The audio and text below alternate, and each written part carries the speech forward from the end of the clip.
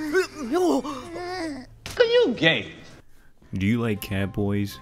Or do you want a soft, fluffy boy that lays around your house and sleeps 15 hours a day? Or do you want a cute boy that won't always give you its undivided attention or unconditional love, but maybe an occasional dead rat to show its appreciation for you as its owner? Well, have I got the show for you. Hey, your cat ears are showing, or Hora, Mieteru is a short anime based on the Chinese webcomic Wei Kanjian Odwala. The plot centers around Daishu, a manga artist that is a single male living alone in his apartment.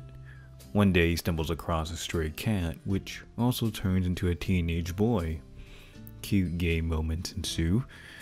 The animation is typical of a slice-of-life anime short. Nothing spectacular. The simplistic art style is rather cute.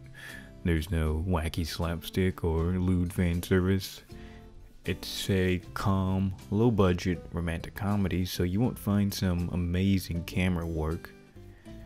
I will say that I am glad the anime chose its art direction, considering the source material.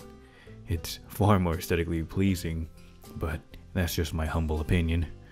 The noses remind me of some art trend on another website infamous for its unique art style. 16 is well within the age of consent in Japan. Not like anyone really pays attention to that. Overall, I think the show is nice, it's cutesy, and very gay. My only problem with this show is the obvious LGBT pandering by the Fujoshi cabal.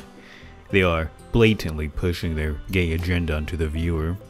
If someone wasn't already a cum catcher, they might be influenced by this show.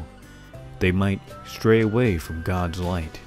They might think that it's okay for a man to marry another man because, hey, I saw it in an anime. This is obviously a subversive attempt to further destroy Japanese society and all civilized societies in general. Do not be fooled by the fluffy ears and the soft voice. Cat boys pose a threat to humanity as a whole. Not like you have anything better to do with your time, you pathetic virgin. Hey, thanks for watching this video.